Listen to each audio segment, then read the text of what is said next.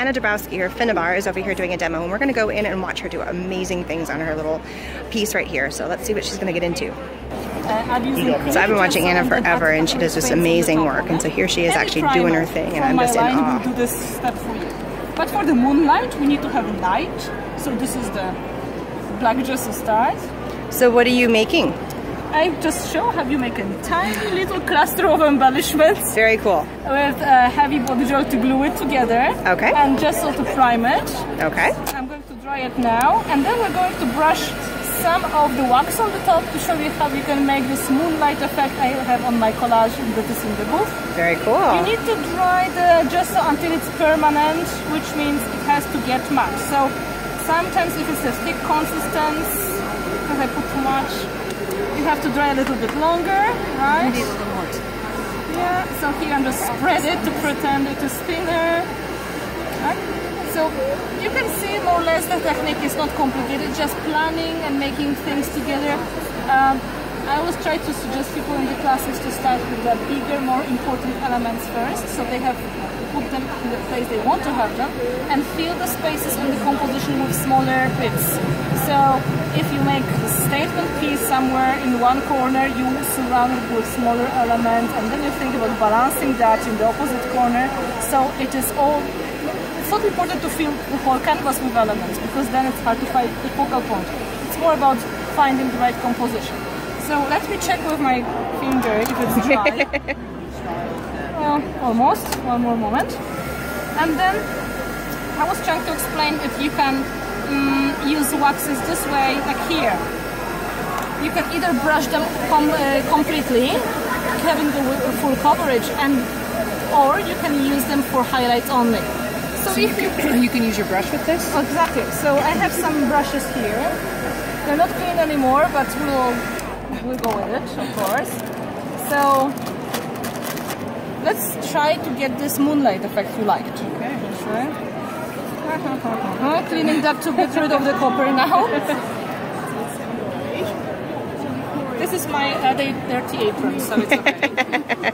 I just tend to use my pant leg sometimes. I'm like, oh! To look pretty with this one, so I just use this one that's just going to be. You can see a little bit of wax goes a really long way. Yeah. So you don't really have to use a lot. In fact, for this coverage in blue, I was having a tiny bit of the wax, and I used antique brilliance, which is brown undertone with the blue on the top. I had a sample to show you how it works. You can see this brown wax with the sparkle. So this is the same family of waxes. Okay. Or this.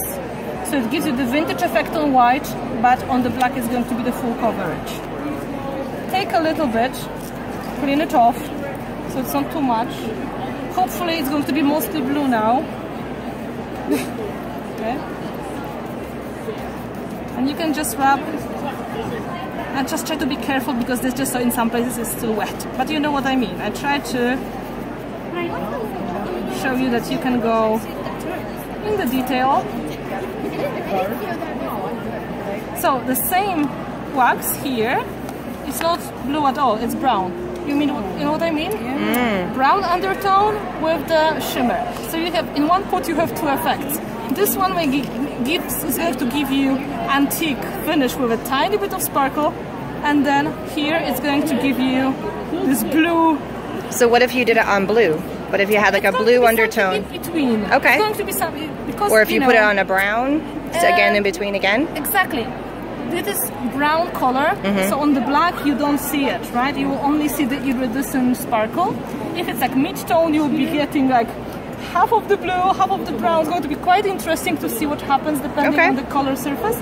So the most dramatic effect, of course, goes on black or white, because this is like the biggest color change. The biggest color difference. Right. So let's say I did it the way I wanted. I just like it very much, right? If you work on fabric, you will also see the texture of the fabric in this moment, because it's going to help. And then you want to get to another color that is going to give you the highlights. So you can pick either one from the same palette. So for example, red amber would be this on the top, which is quite pretty, just to show you. Oh, this, beautiful. Right? Or if we're going to talk about moonlight, maybe metallics in white, gold and silver. And then instead of using the brush, you can use your finger, and I use my hand as a palette to make it really, really delicate. And then you just add the highlights, and then you can combine the other color in.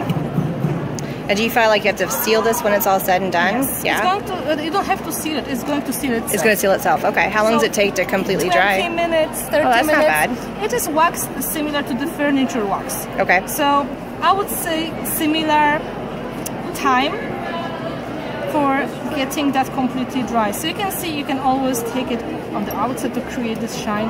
So that will be, for example, one of the collage techniques you can use without any paint in it, really. Right, right. We get this so much better when you showed us to do it on your hand than just taking it out. Because people are, it's hard to decide, you know, you're used to paint. Paint is wet and it sticks really, and here, because it's so rich, if you're going to just go like this, you'll have blobs. There was a lady next to me dipping every little part. I had one scoop and it did the whole thing. The thing is, yeah, because, and your hand is warm, so it keeps warming up the wax also, so it's easier to control how you really apply and how much you... Amazing.